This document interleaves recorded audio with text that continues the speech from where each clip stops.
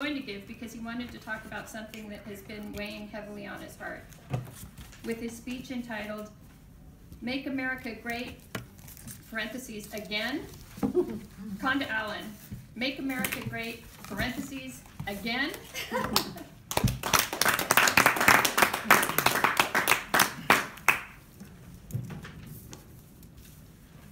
Well, it was the spring of 1960. Elvis was king. The hula hoop was the game, was what everybody did in my age group, what we played with. And the president was Dwight Eisenhower. Times were simpler then. They seemed simpler then. In the spring of that year, Eisenhower visited Hawaii, the brand new state of Hawaii. He flew into Honolulu in a motorcade with open cars, open convertible. He drove through Honolulu and the crowds cheered and waved at him. It was exciting, it was fun. Then he drove across, his motorcade drove across to the other side of the island to Kaneohe Marine Base, where he was going to stay for the few days he was there. That was where I lived when I was a child. Now, I stood on a small knoll overlooking the road as it curved into where Eisenhower was going to go. All the crowds were gone. They were back in Honolulu. On that knoll, I was standing with my brother, my mother, and maybe a dozen other children and their parents. It was just us and nobody else. When Eisenhower's motorcade came around the corner, he stood up. It was just a few of us up there. He stood up and waved at us in his traditional greeting with a great big smile, and waved my little American flag. And that was an amazing momentary experience.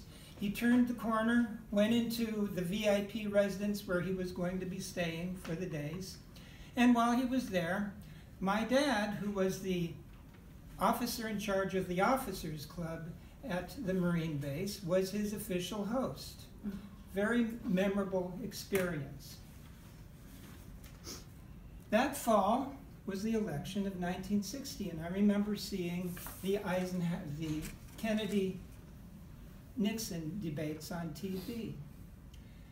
I took an interest in politics, and I have been interested in politics ever since. I am a news junkie, a politics junkie, American history junkie, especially history of America, the American presidency.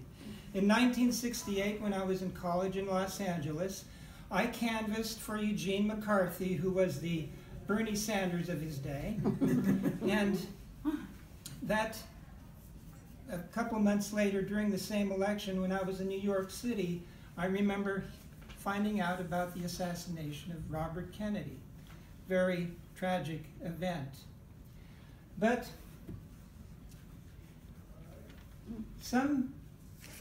excuse me, this is a spur-of-the-moment speech here. I have watched every election closely since then. Some with inspiration or exciting candidates, sometimes voting enthusiastically for the winners, sometimes being disappointed in my candidate losing. But all in all, experiencing and participating in the great American experience of American democracy.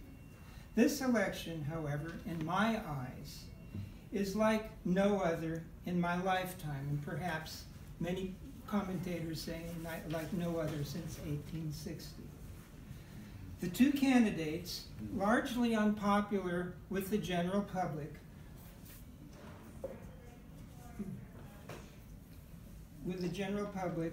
but they have small, very enthusiastic core constituencies.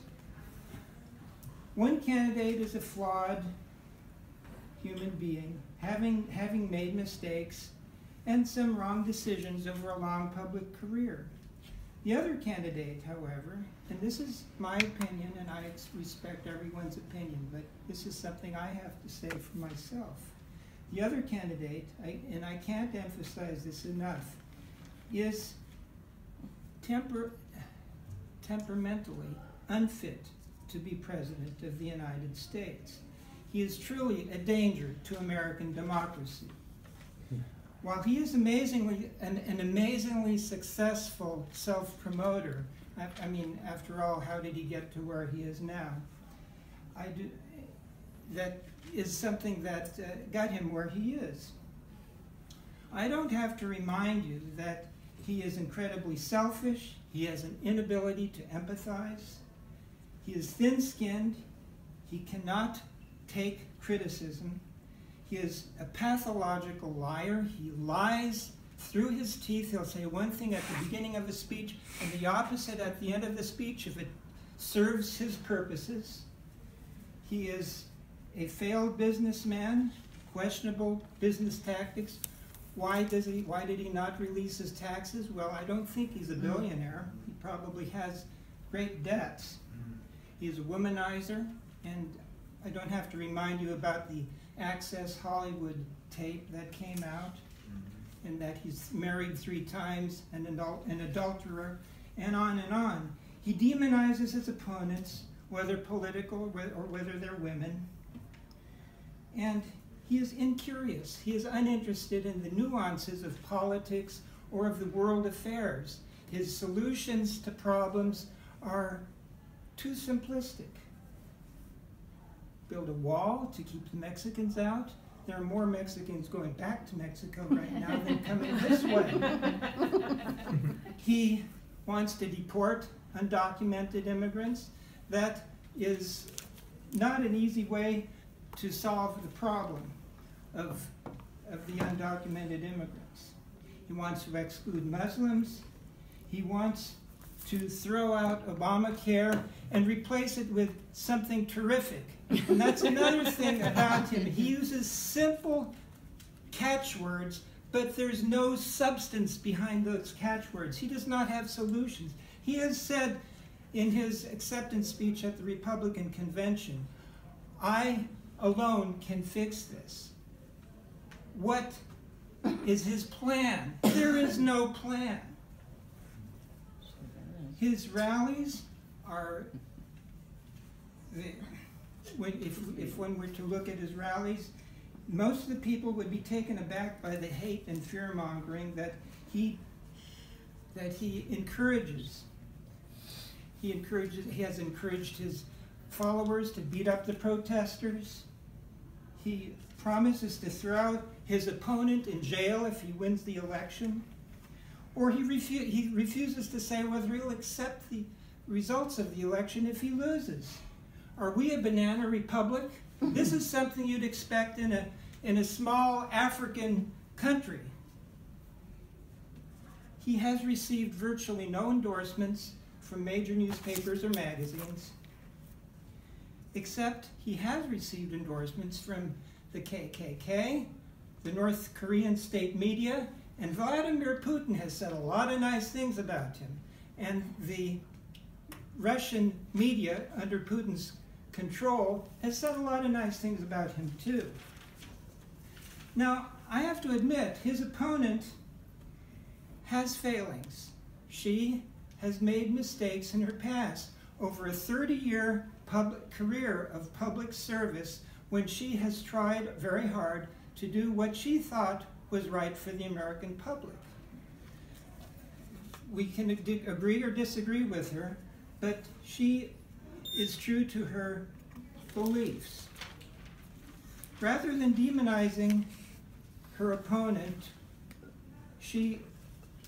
her slogan is "Stronger Together," and she focuses on bringing together people rather than spreading them apart. I realize and acknowledge that we're all, by temperament, tribal in our beliefs and in our way we act. And we support our sports teams, and we support our political parties. But I try and overlook and vote for the best candidate, regardless of the political party. And I trust we all want to do the same. America does not have to be great again, because it is already great, and will become greater still. America was great in the time of Eisenhower, waving his arms from the car. But there were great challenges then that we overcame that I would not want to go back to. The great challenges of today can also be overcome with thoughtful, intelligent, and an informed voting public, and leadership that reflects that public. Our future is in our hands.